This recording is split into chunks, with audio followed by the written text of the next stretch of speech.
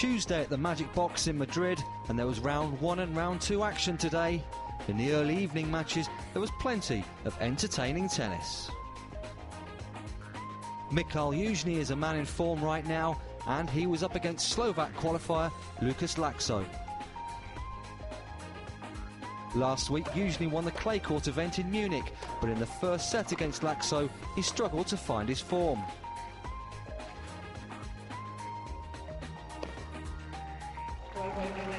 That's great movement from Laxo. Slid into the ball, good soft hands. Laxo took the first set, but Yuzhny, who also made the final in Rotterdam and Dubai this year, fought back in the second. And that's big from Yuzhny. Very good extension and rotation through the shot, just to increase the power. Yuzhny took the second set to level the match and looked comfortable in the third.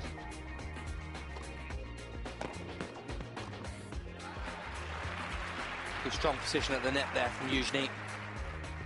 Yuzhny beat Laxo in 3 sets in Dubai in February, and it was the same result 3 months later in Madrid. Final score 2-6, 6-3, 6-1. I know it's tough because just arrived yesterday and it's a total different court, not like in Germany, little altitude, so that's why it's tough to change immediately. Next up was Madrid resident Fernando Verdasco against Croat Ivo Karlovic. These two had played each other 4 times before, with Karlovic winning 3 of them. But in front of his home fans, Verdasco took the opening set in 66 minutes. He's done it, and in fine style too. Verdasco, who won the Barcelona title last month, played with even more freedom in the second set and eventually went on to break the impressive Karlovic serve. Just cat-like Verdasco around the baseline. Match points soon arrived for Verdasco. Final score 7-6, 6-3. There it is. Never an easy opponent, Karlovic. And to put him away in straight sets will really please the Spaniard.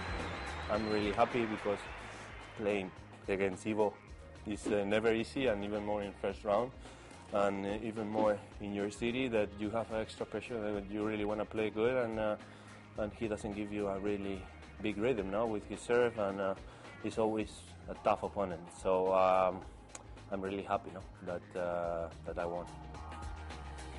That's it for Tuesday's action from Madrid. You can watch more highlights tomorrow on tennistv.com.